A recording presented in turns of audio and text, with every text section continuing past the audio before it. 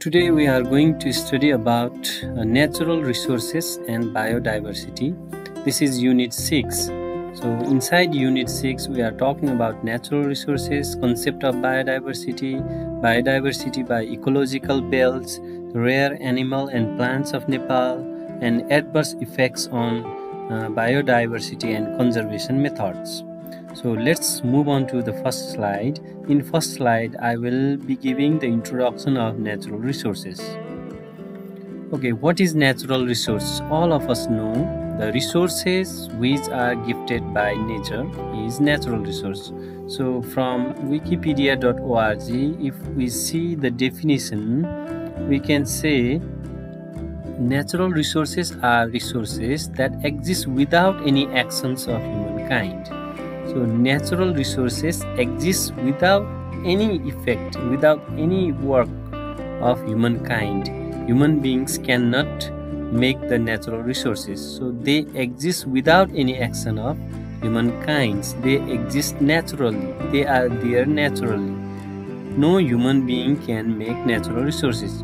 So this may include all the valued characteristics like commercial and industrial use.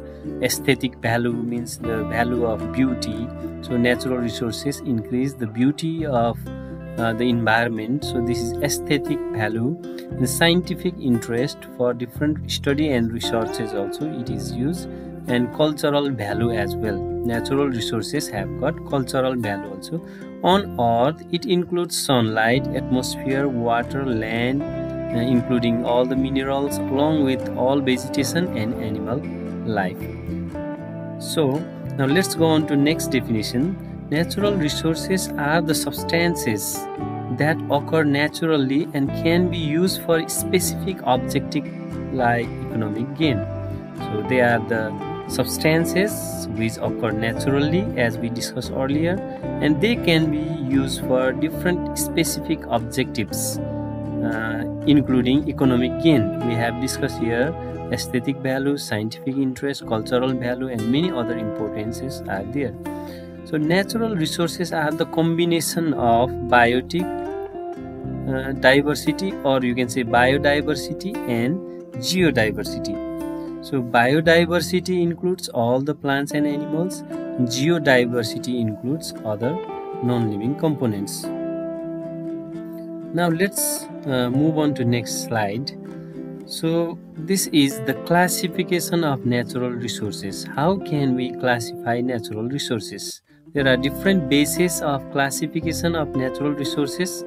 Among them, their availability and renewability is one criteria. It means how much they are available, how long they will be available, and can they be renewed or not, can they be regenerated or not.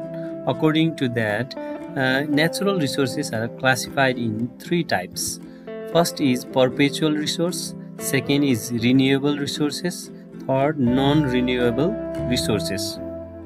So look here, perpetual resources. What are perpetual resources? At first, I would like to request you to look through the examples. Look here, solar energy, wind, tides, flowing water, they are perpetual resources. And fresh air, fertile soil, fresh water, plants and animals, they are renewable resources. And fossil fuels, metallic minerals like gold, copper, non-metallic minerals like magnesite, limestone, these are non-renewable resources. So please, all of you, look at the examples and think carefully. What are the differences between perpetual, renewable and non-renewable resources? Okay, now let's go on to perpetual resource. The resources which never deplete despite their continuous use. It means even if we use them continuously, even if we use the resources continuously, they don't deplete, they don't get finished. That type of natural resources are called perpetual resources. For example, solar energy cannot be depleted even if we use it more and more. So these types of resources are perpetual resources. Now, what are renewable resources? As the name suggests, the resources which can be renewed or which can be regenerated which can be self-renewed in certain duration of time. They are called renewable resources. They can be renewed, they can be self-renewed, or they can be regenerated in certain period of time. For example, fresh air. And plants and animals, even they are finished, they can be renewed, they can be regenerated.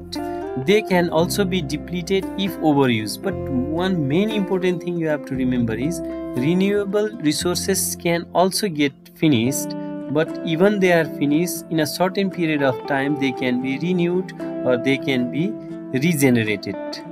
Okay, but it will take a long period of time, so we need to use renewable resources very carefully. And next is non-renewable resources, which cannot be regenerated once they are finished. Once they are finished or exhausted, they cannot be regenerated again and again, like our fossil fuels like petrol, diesel, kerosene, and other minerals like gold, copper, and magnesite. Once they are finished in the store of the earth, they can never be regained. So they are non-renewable resources. So here, after reading this slide, you have to be able to differentiate between renewable and non-renewable resources. This is a very important question asked in exam. So please try to write the differences between renewable and non-renewable resources. So the main difference is renewable resources can be renewed or regenerated. Non-renewable resources cannot be renewed or cannot be regenerated after they are finished. So you can give the examples as well as difference, and other many points you can collect from internet or from any other sources. Please try it once. If you have any difficulty, I will make the video on difference between renewable and non-renewable resources as well.